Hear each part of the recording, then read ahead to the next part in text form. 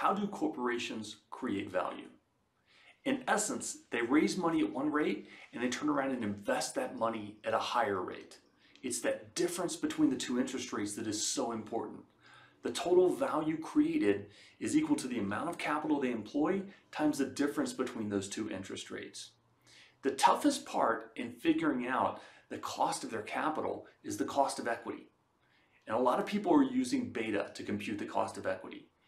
You can go out and get the beta for a company off of Yahoo Finance or Google Finance. And you know what? The value you get from that free financial information is worth every penny you pay. Let's talk about a sophisticated approach consistent with financial theory to calculate the beta and get you the best cost of capital that you can possibly estimate. How are practicing equity analysts coming up with the cost of equity? In the largest survey done of practicing equity analysts, it revealed that a lot of them are using some very basic techniques to actually calculate the cost of equity. 43% answered they're taking the bond yield and adding on a risk premium to that. It's really a pretty archaic way of getting that cost of equity.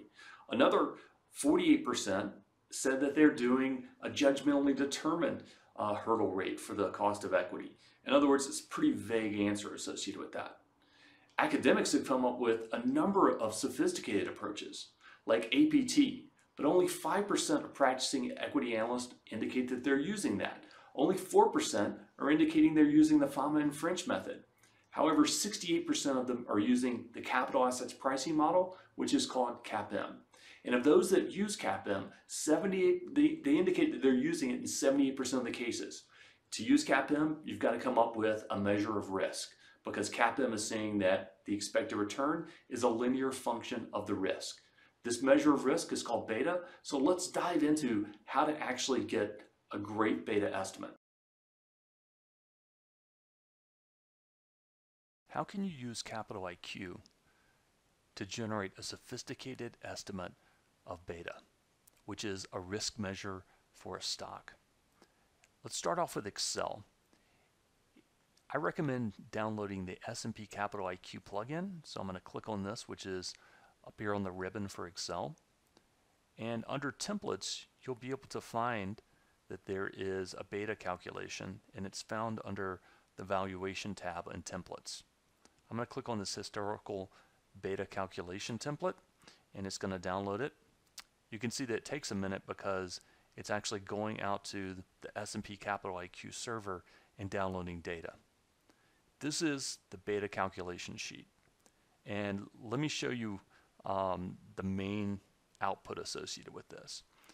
What this is doing is it's calculating a beta for a particular company, and the company that it starts off with is actually S&P Global with the ticker symbol of SPGI.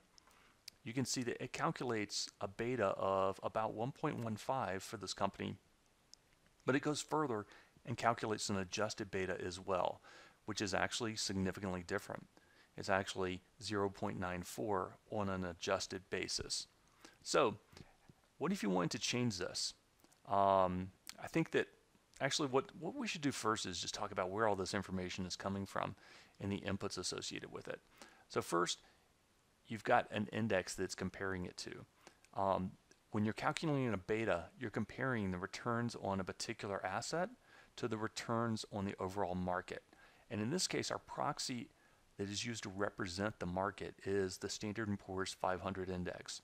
Of course, this is not the entire market. There are more than 500 stocks out there, but this is a very commonly known index that does a good job of representing the market. It's a value-weighted index. There are others out here, right? So you can actually just scroll in here and get something more appropriate if you choose. You can choose a different frequency. The standard approach for calculating beta is to use 60 months of data. And you can see that's actually what this is doing.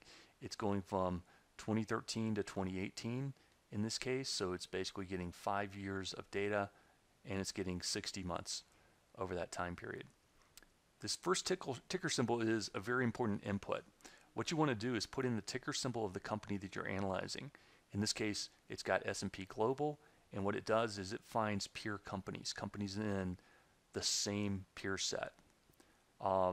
what you can see when you actually dive into that formula associated with this, and I'm going to highlight the formula up here, is it's actually getting the quick comp set, quick comparable set, and it's going out to Capital IQ and finding companies that are very comparable. For the first couple of these actually are really close competitors.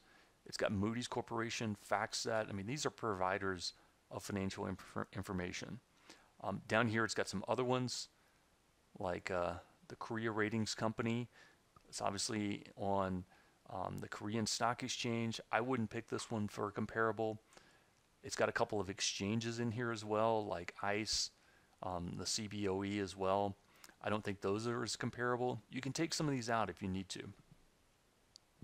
How is it calculating this this particular adjusted beta? Well, it's taking this list of comparable companies and it's downloading data over in this data sheet. You can see that it's got historical returns, prices and returns for S&P Global, which is the company we're valuing, and it's also downloading the information from Capital IQ for its peers. This one is Moodys, this one is FactSet Research, you can see here, and it's using that to come up with the variance of the sample, and it's basically computing the adjusted beta using that. It's got a definition here. This approach is using what's called the Vasicek method, and here S&P is actually comparing it to that Bloomberg beta adjustment method, and I agree with Capital IQ that this is really a superior method associated with this. If you look at doing it in Bloomberg, it is a very simplistic adjustment that they have, and basically they come up with an adjusted beta by taking 1/3 times the market beta. Remember, the market beta is just 1, and they are multiplying the raw beta by 2/3. Remember that you get this raw beta by just doing a simple linear regression. You're regressing the returns on the stock against the returns on the market. In this case, it's a particular index. And of course, you've got some choices to the time period. You're always left with this question of, does the riskiness of the company remain constant over a 5-year period over that 60 months? I think increasingly our answer is that it's probably not stable over that time period. Companies in today's disruptive economy, they change quite quickly. They acquire new companies, they shed business lines, they get out of industries.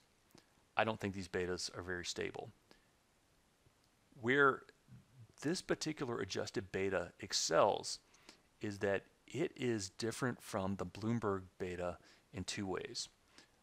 First of all, what it's doing is it's identifying stocks in the same industry, and it's using that, and it's got a second difference in the sense that it's weighting the various betas in a different way. It's weighting it based on the variance that it calculates from that industry sample, as well as the variance it's getting from that individual security. So you can see down here in this formula that it's got this adjusted beta right here, and these V's are basically the variance calculations. The second difference is in the way it is using the weightings associated with this. The weightings are another difference, and the way it's doing these weightings is it's taking the variance of both that individual security as well as the variance of the industry sample, and you can see it's got a weighting here. Unlike the Bloomberg method, it's not multiplying times the beta of the market. Instead, this BM is actually the average beta of the industry sample. So it's weighting against that. Companies should be of a similar riskiness to the companies in their industry, certainly of a more similar riskiness than just the market as a whole. So I think this is a really great adjustment that they're doing here. Again, they're using actual peer companies. They're doing a different weighting scheme in this Vasicek adjusted beta. They're not using just the market beta of 1. They're using that average beta of the industry sample. There's a lot of differences associated with this. Let me go back to this and show you how this would change. I mean, what if we decide to do Dunkin' Brands? The symbol is DNKN, so I'm going to type that in. You can see what it does is it goes out and identifies the peer companies of Dunkin', and the levered beta for Dunkin' is 0.31, but the adjusted beta is actually higher. why are we doing an adjustment? I want to make sure everyone understands the big picture. The reason why we're doing an adjustment for these betas is because we're trying to adjust it in a way that's going to be more accurate, that it's going to give us a better cost of equity estimate. And we assume that these betas tend to mean revert somewhat. They tend to go towards either the overall beta of the market over time, or they go to the overall industry beta over time. That is their tendency. So if they are doing some type of reversion, why not incorporate that into our analysis and get a better estimate of the cost of equity? Are these peers for Duncan actually accurate? I mean, I have to say that I think this is really interesting. A lot of these, in my opinion, just aren't serving the same types of things. I mean, they are restaurants, but they're not. They don't have that focus on coffee like Dunkin' Brands does. So, feel free to alter this set of peers here as you need in order to come up with a new adjusted beta. But again, if I was trying to estimate the cost of equity for Dunkin', I would either use that raw beta, or preferably I would use that adjusted beta, which in this case is 0.41.